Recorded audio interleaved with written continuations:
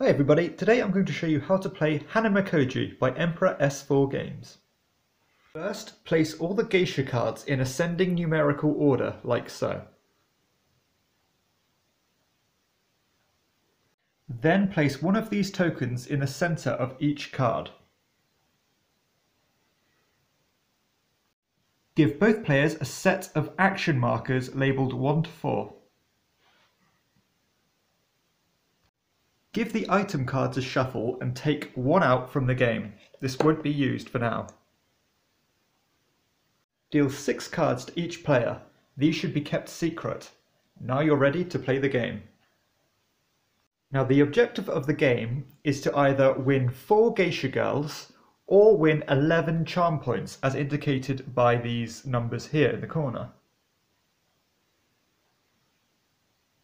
Each round, a player is going to draw a card from the item stack and use one of their actions. I'll go through these actions now. The first action, Secret, allows you to choose one of your cards and place it face down, like so. Place your marker on top of it. At the end of the round, this card will be scored on your side of the board, which I'll explain in a second. The second action is called Trade-off. This allows you to choose 2 cards, place them face down and put your marker on top of them. Those 2 cards will no longer be scored this round. They are removed from the round completely. This is particularly useful when you control a geisha girl and you don't want your opponent to have those cards. The third action is called Gift. This action forces players to choose 3 of their cards from their hand, and then the opponent must choose one of those cards to put on their side of the board. So say for example I chose these 3 cards and my opponent chose this card. They would then choose that card and put it in front of the geisha girl it corresponds to.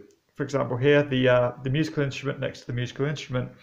The 2 remaining cards that my opponent didn't choose would go on my side of the board in front of that corresponding geisha girl, like so.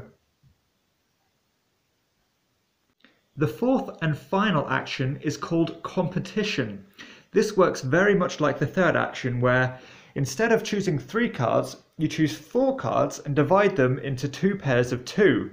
Then your opponent will choose which pair they want to place on their side of the board. For example here, they would choose the 2 fans and put them next to the corresponding geisha girl. The cards that my opponent didn't choose would go on my side of the board, like so.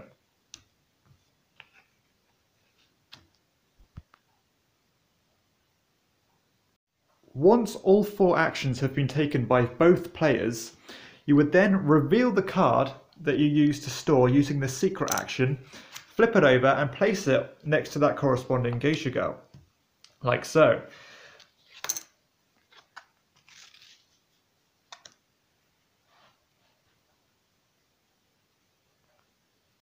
Now it's time for scoring.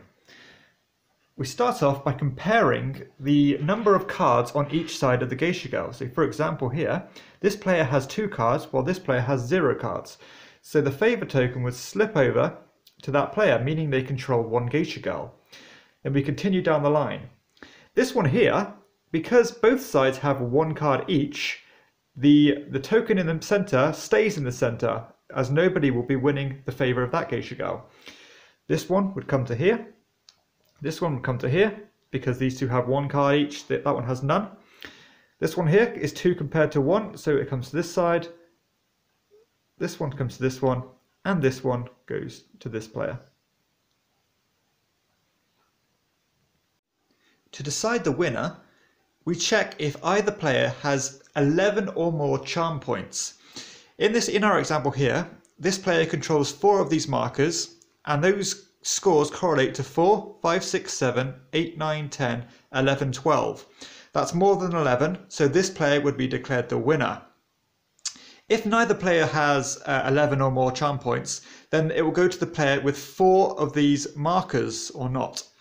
If neither player has either of those, then the markers stay in the position they're in and another round is played. And that's how you play Hanamikoji.